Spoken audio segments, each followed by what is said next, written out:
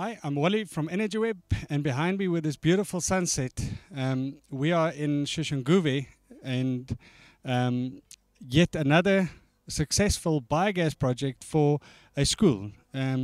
This is a kindergarten, a government kindergarten, and they've decided to build the biogas digester as another sustainable energy source in the food preparation for the school feeding scheme. The biogas digester, just on the right hand side, is our kitchen. So we've built it again close to the kitchen unit, and you can see we've actually brought in a feeding line directly from the kitchen. So the kitchen food waste can be deposited directly into the biogas system via piping solution, so that the staff don't have to walk around fences to feed the biogas unit. The biogas unit inlet, although the system is level, the inlet side is 1.5 meters deep and the outlet side is 1.7 meters deep, so that we've got a 200 millimeter fall over the length of the biogas bag, so that you've got a natural sort of progression of the solids through the biogas system. This system's overflow on the output side is not connected to a sewage line or French drain.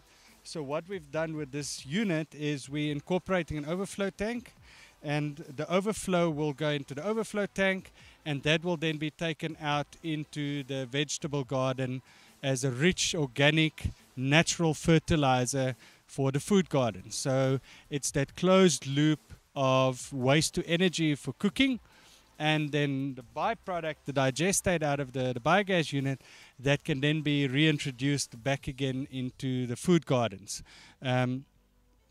This system is still being commissioned. Tomorrow we'll be installing the biogas bag and the overflow tank. At the moment we've now primed the system. The inside of the trench has been shaped and been prepared for the biogas bag. So all that's left now is the gas line. What we've done with the gas line is we've built in this framework for the gas pipe.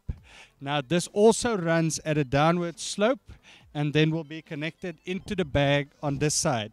And the main reason for that is any moisture that builds up in the gas line, condensate, then runs naturally down the slope of the gas pipe and automatically flows back into our biogas bag. And we've just found in the past that if you want to try and do the gas lines underground, as soon as there's a slight bit of a low point and a buildup of the condensate or water, it actually blocks the flow of gas. And that's why we're going for a larger pipe system, but we take it straight up from the biogas bag and then at an upward angle towards the point of usage. And then in front of the kitchen we'll introduce our gas overpressure protection system, the drain valves, etc., to make sure that if there's any further condensate in the lines, we can then drain it out. So what we've done now is the trench is built, we've prepared our pit.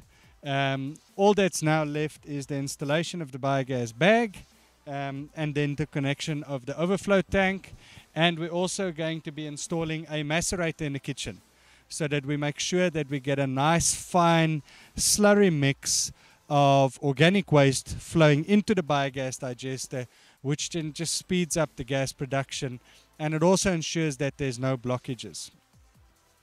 Important point to mention as well is, because this is an open system, on our left-hand side is a primary school.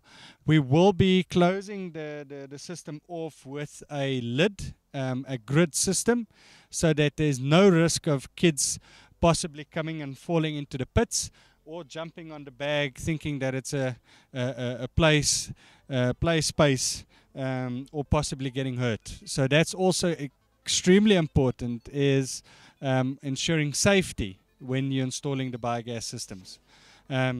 So next video we'll be showing you the installation of the bag and the overflow system.